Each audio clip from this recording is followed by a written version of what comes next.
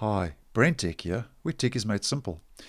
Microsoft has recently released the first Windows 11 build to insiders in the beta channel over in the Windows Insider program, and obviously many insiders have wanted to move from the dev channel to the beta channel, and that's if you meet those system requirements. Now, the beta channel is obviously considered the safer option over the dev channel, and Microsoft will be rolling out more stable Windows 11 builds to the beta channel in the near future. Now, recently Microsoft has provided a fix for the issue which was causing insiders not to be able to switch to the beta channel. And there have been many user reports of insiders not seeing the options to change settings in Settings, Windows Update, and the Windows Insider program.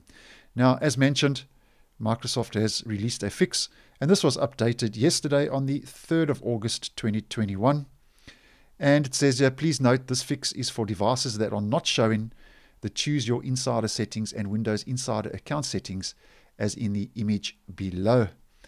And then if we just go to a larger version of that image, we can see that those options are clearly missing over in Windows 11. And here is the fix, and this is to restore the missing options. And what you need to do in Windows 11 is you need to click on Start. Then in the search box, type in CMD, which is short for command. And in the lower right of the search results under command prompt, you right click that and run as administrator. And then on the UAC prompt, which is user account control, you just click OK.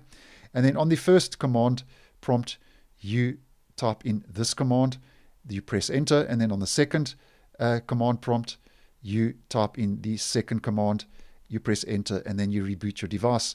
Now, the easiest would be just to come and copy and paste these commands in. So what I will do is I will leave a link down below to this web page where you can come and find these commands for yourself. Just copy and paste them into command prompt in Windows 11.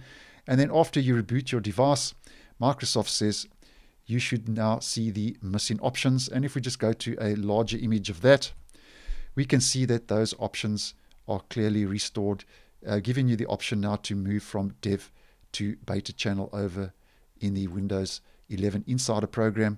And then here it says, if this doesn't work, then please file a new feedback item in the feedback hub so we can investigate. So if you've been having that issue over in the Insider program where you cannot move from dev to beta, come try this fix out.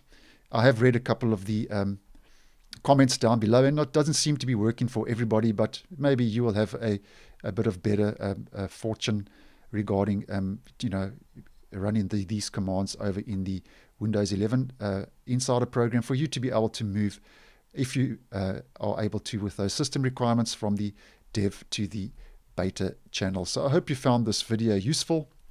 Once again, thanks for watching, and I will see you in the next one.